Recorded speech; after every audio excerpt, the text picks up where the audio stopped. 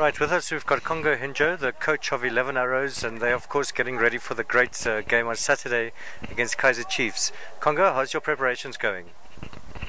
Definitely well prepared. As you can see, now we are playing and have a light training session here in Sam Nujoma Stadium, and we have been preparing for the past 4 weeks very hard for the Mighty and Makosi, and we are prepared. Definitely we will go out and give a great game for the Namibia nation.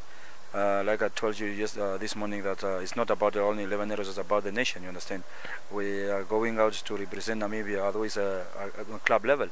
And I think we are prepared, definitely we are prepared. Great, and Congo, tell us a bit about the Kaizer Chiefs team coming. Are they going to have their strongest team? Yeah, definitely the agreement between us and Kaizer Chiefs is to bring their strongest squad, the likes of Sipuwe Chapalala, Itumele Nkune, Little Juan Yeye, who was in the camp with Bafana in the World Cup. I think those, especially Sipuwe and Nkune, the people wants to see him because he's the first guy who scored first goal for the World Cup on the African continent, and I think he will be around in Windhoek. They arrived this afternoon in Windhoek around 6 or so, and everyone has to come out and watch out for the players who really stood out for Bafana in the World Cup, especially Chapalala and Nkune. Great. And Congo, it's pre-season for Namibia, and their top players, as you said, just coming off the World Cup. Do you think we can give them a surprise?